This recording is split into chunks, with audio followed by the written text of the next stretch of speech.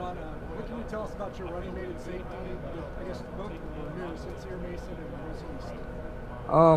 I think really highly of them. They're both two great athletes, and they both have experience. I think that's important.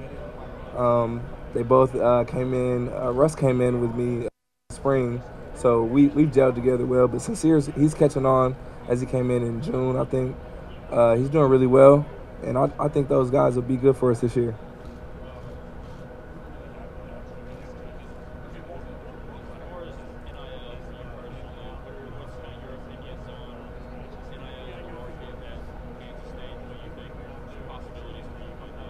I think it's a great opportunity just for guys around the nation as well.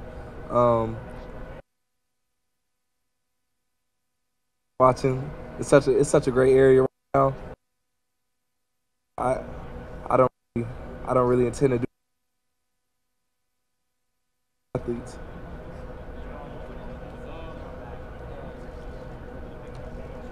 The decision wasn't hard. I kind of made the decision mid-year. Honestly, I knew I was going to come back from probably after the TCU game. So it wasn't a hard decision. I have my business, and I can't wait to get to it. Who's been playing the nickel in practice?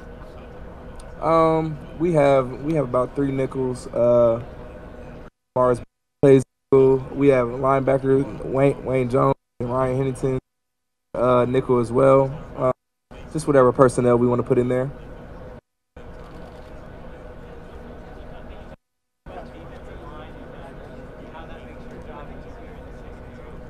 Oh, sacks equals, uh, forced fumbles, interceptions.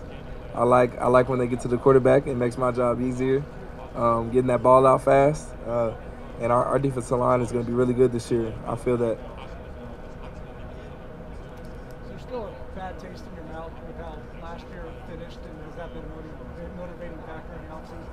Yeah, I've been thinking about it since the last game of the season. Um, I don't like losing at all. I'm a competitor, and that losing taste in my mouth is not something I like to keep. So, uh, me and my team are going to do whatever we can to make sure that doesn't happen again. We welcome all the expectations. Did you say playoff expansion? I feel like it's also a great opportunity for some athletes to,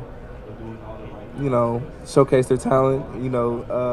When you go against other talented players, also that can increase your stock for whatever draft, things like that. But it can be a wear and tear on bodies. It could be. Yeah.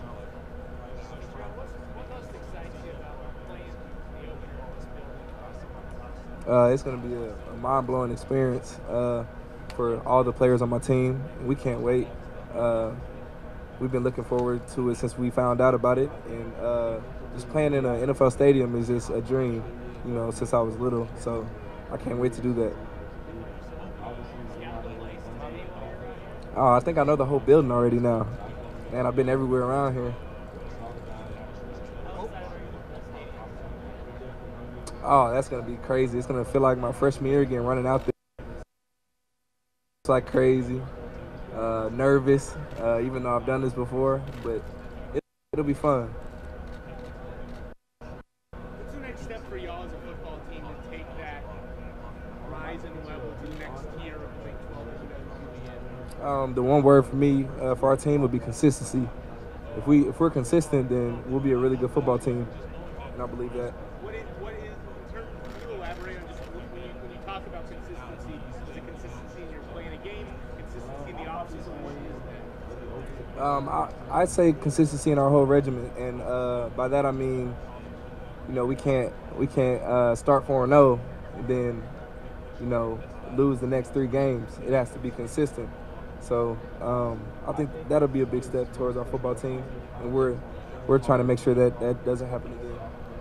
What are a couple of things as a defensive unit that you want to improve on? You think you need to improve on for this season?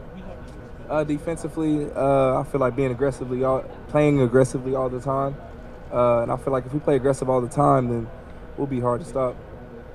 Coach Butler mentioned that TJ is already Oh, TJ is a very special player in my mind.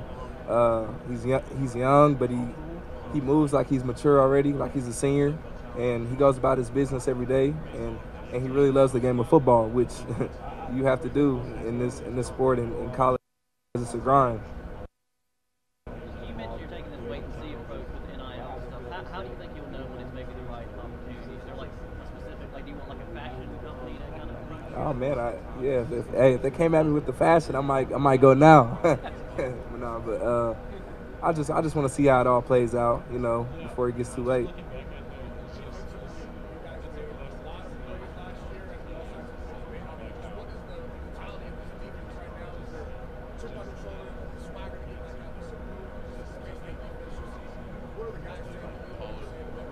I'm most definitely preaching keeping a chip on your shoulder.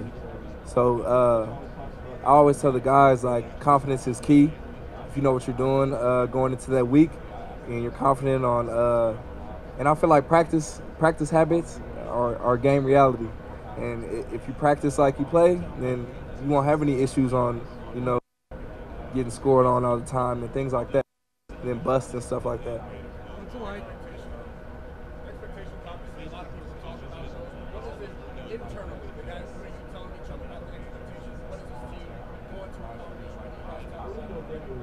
accomplish? The bar is set so high right now, and I feel like we have the players and the ability to do a lot of great things, and the sky's the limit for our defense, I feel like. To be a player in this whole transfer portal era, because you're in the secondary this year.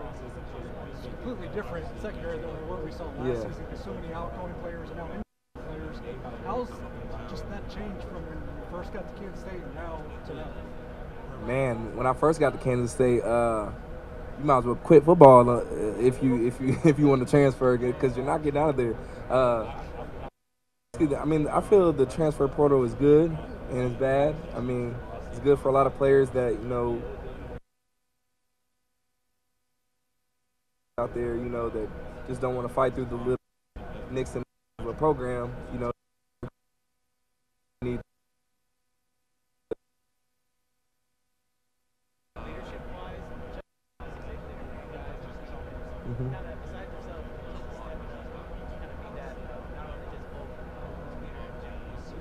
What we preach now in the locker room is we want everybody to be a leader. You know what I'm saying? So sometimes I get to the back of the line, sometimes just to make somebody else lead the line.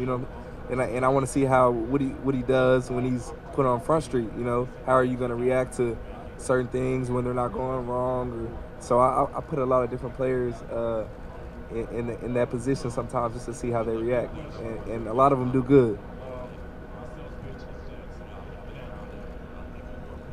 Former teammates, from K-State that you pull from, and you maybe still talk to on a daily basis, keep your head on the right back? Oh man, I still talk to one of my best friends, Elijah Walker, DJ Reed, Duke Shelley. I talk to all those guys all the time just to give me motivation, and the level that they're at right now is somewhere that I want to be.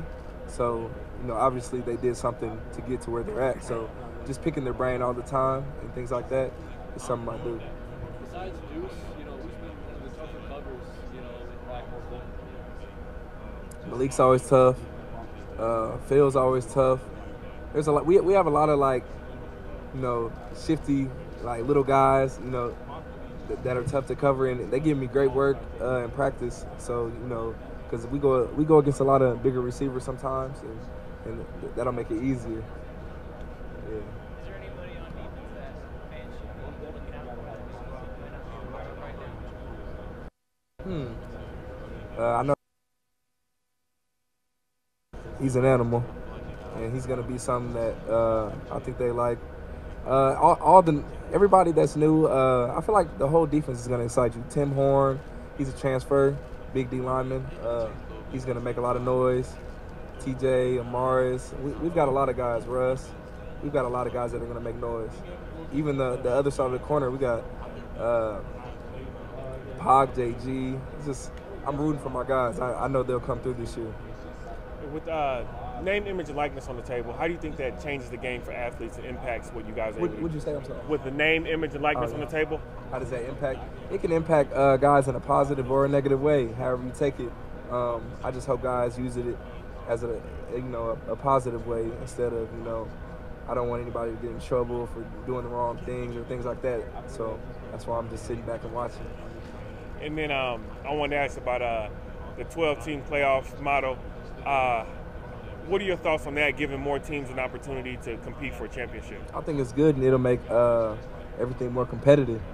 So you gotta do more to get to where you want to be. And I think it's exciting and exciting for fans to watch and people around the nation. So you think that it'll actually make the regular season more competitive versus taking, some people think that it may take ownership off the regular season. You think it'll add more emphasis? I think it'll add more pressure, to win every game. Yes, sir. I appreciate you. Yes, sir.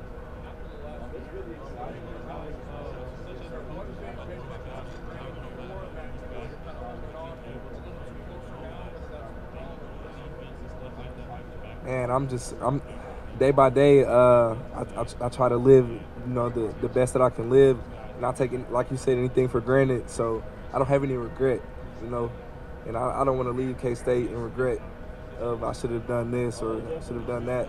So holding myself accountable and then holding my teammates accountable, and then to make sure everything goes good. Ron, how much do you feel like this defense has improved? Because Coach Tom was up there when he was talking. How time you guys were not very good last year's defense. How motivated are you and your teammates? Yeah, we were inconsistent last year, but I feel like we have the ability to be very consistent every game this year, and I'm just very excited, and I think everybody should be excited to watch. And, a lot of people will be surprised on how we look this year.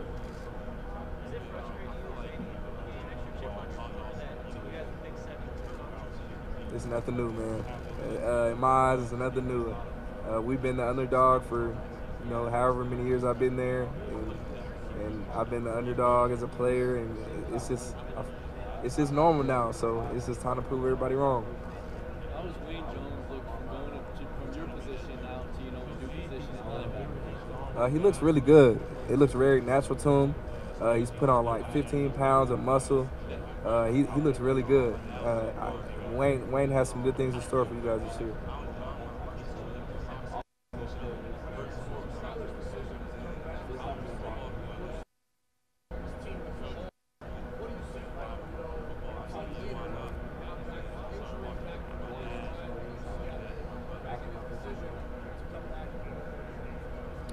I see a lot of good things coming, and a lot of good things in store for our offense.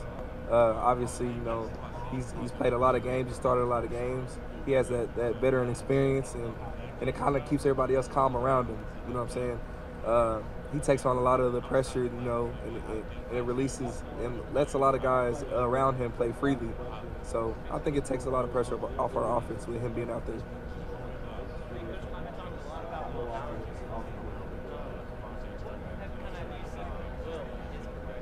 I've seen his confidence grow.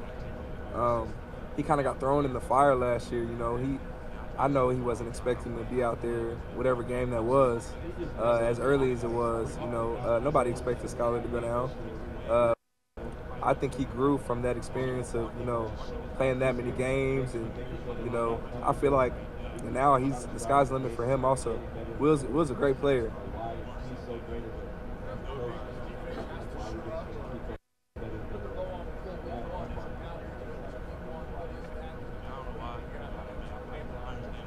I think just keep taking steps forward.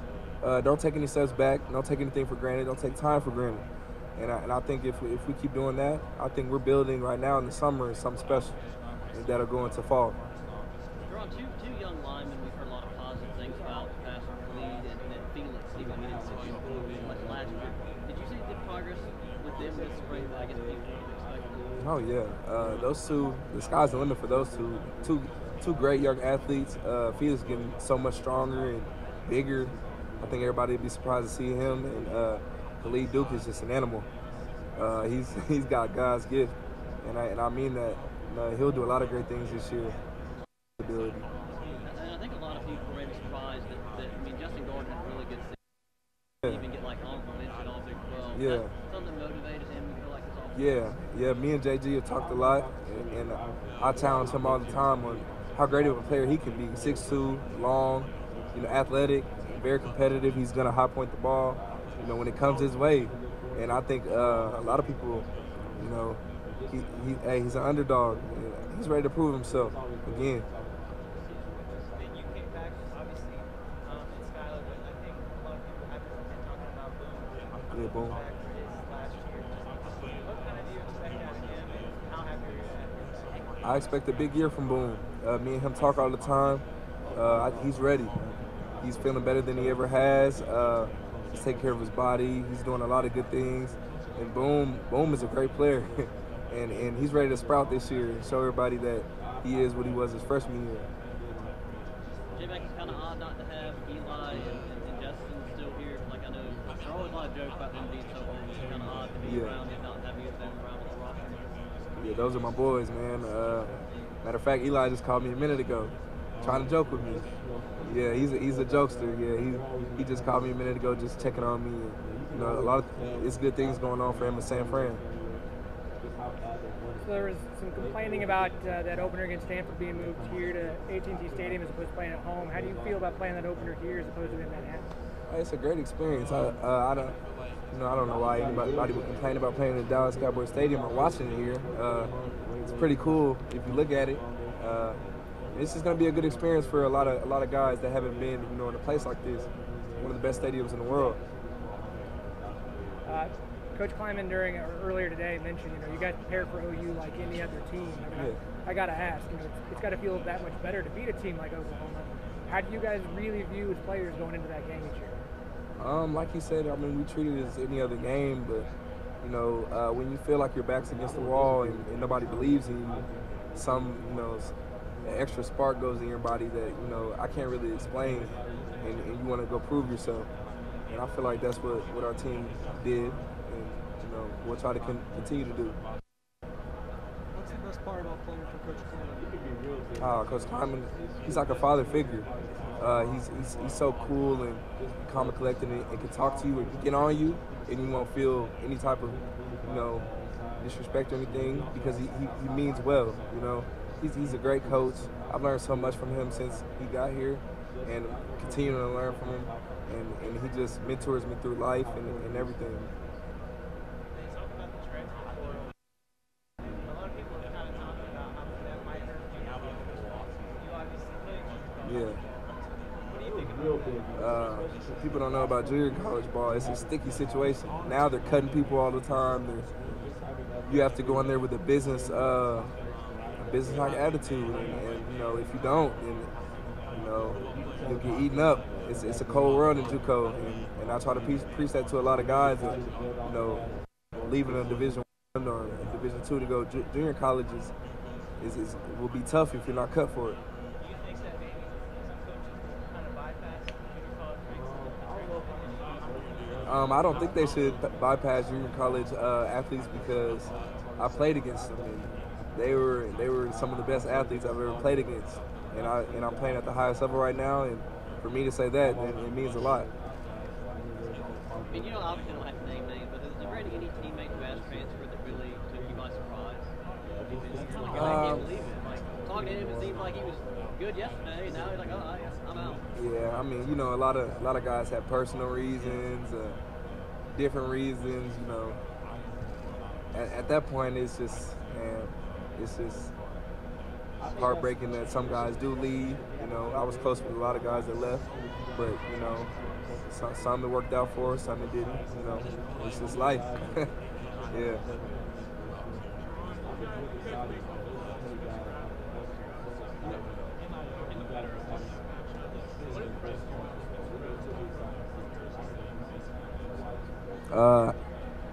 How smart he was as a young quarterback who just got in there.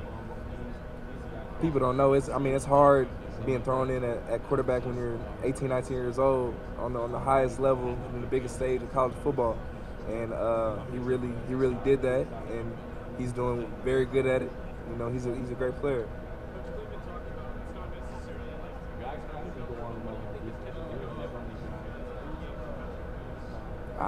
Honestly, I have no clue because we treat it like a normal game, but it just feels a lot more competitive. I don't know why, but you know, we just come ready to play that day.